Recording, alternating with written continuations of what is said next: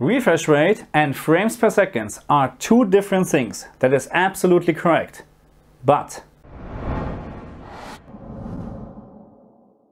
when we're now talking about VRR, variable refresh rate, then there's not really a difference anymore between FPS, frames per second, and refresh rate, hertz. Okay, let me just very quickly explain what is VRR doing on supported screen like the LG CX. You can see here the VRR information. By the way, you can access this menu when you smash the green button on your remote control.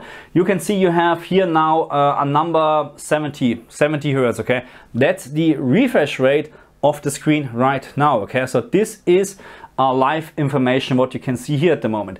G-Sync means we are in the G-Sync compatibility mode because I'm using an NVIDIA graphic card. On the left top corner you can see the actual frame rate from my source, in my case the PC at the moment, 70 frames per second, and you can here also see 70 Hertz. And because we are using VRR at the moment and we are in the VRR range, Hertz and frames per second are equal, because all what the screen is doing right now is synchronizing the refresh rate from the screen with the frames per second from the source. Okay, so one more time. As long we are in the VRR range from the source and the screen, and in my case that's right now 44 frames per second or 44 Hertz, up to 120 Hertz or 120 frames per second. As long we are in this range, this information here is exactly the same as frames per second, or let's say like this, the refresh rate of the screen is exactly as the frames per second. And of course it's easily to demonstrate. Actually we have now 84 frames and you can see here 83, 84, something like that. When I'm looking up in the sky we have suddenly 106 frames per second and we have now 106 Hertz. So again, in VRR, in the VRR range, frames per second and refresh rate, there is no difference. It is getting a little bit more complicated when we're now talking about LFC, low frame rate compensation, and we need to talk about the VRR range again. And in this case, on the PlayStation 5, it is 48 Hertz to 120 Hertz or 48 frames per second to 120 frames per second. LFC is now responsible to kick in below this range, below 48 frames per second or 48 Hertz. And I have already shown how LFC is exactly working in another video, in a different one, so make sure to check this out, because to show this again how it is exactly working would just take too much time. But just very briefly explained, as soon we're falling out of the VRR range, and in the case of the PlayStation 5 it is 48 to 120, LFC will kick in, and depending on the frame rate what we have, we're talking about frame doubling or frame tripling, and this is all what LFC is doing, and this is coming from the source. The screen actually has to do nothing, okay? The screen knows the VRR range is 48 to 120. As soon it is below this range, the screen will not be able anymore to sync the refresh rate to the frames per second, okay? So now the source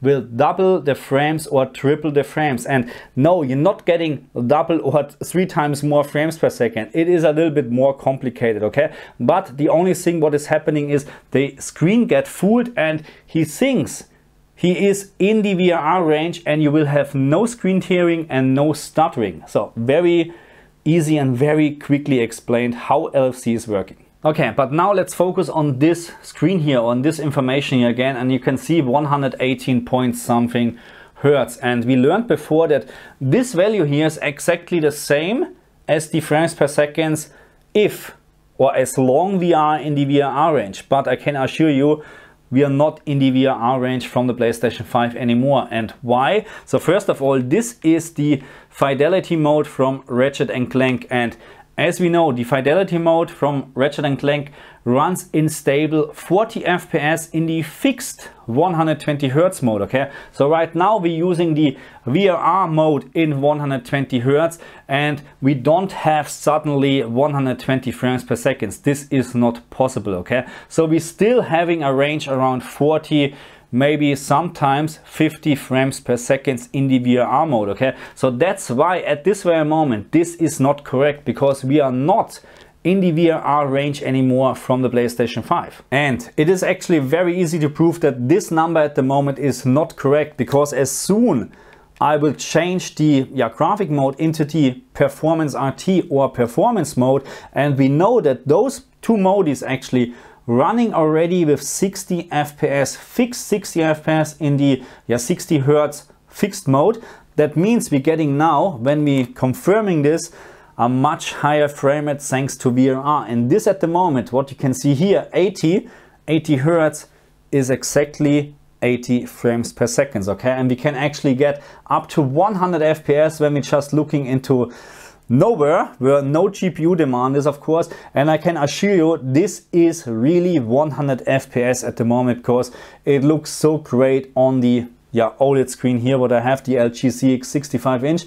And in the normal gameplay, we have between 60 to 80 to 90 frames per second all the time in both performance modes, okay? So this number at the moment is absolutely correct, and this is what some people don't believe. And if you still don't believe me, then maybe you should check out Digital Foundry, because they will tell you exactly the same, okay? But just with better wording and better English, okay?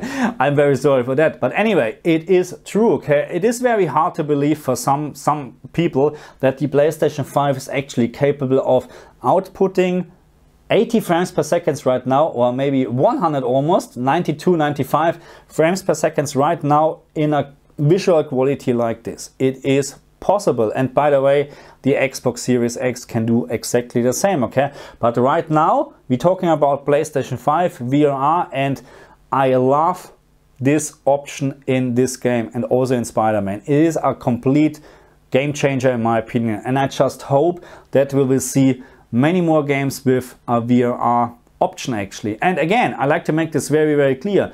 I like to have a VRR range from 60 FPS upwards, okay? I'm not talking about 48 frames per second as in the fidelity mode here. I like to have at least 60 FPS up to 120 FPS, okay? Thank you very much for watching me. I see you guys next time. Bye.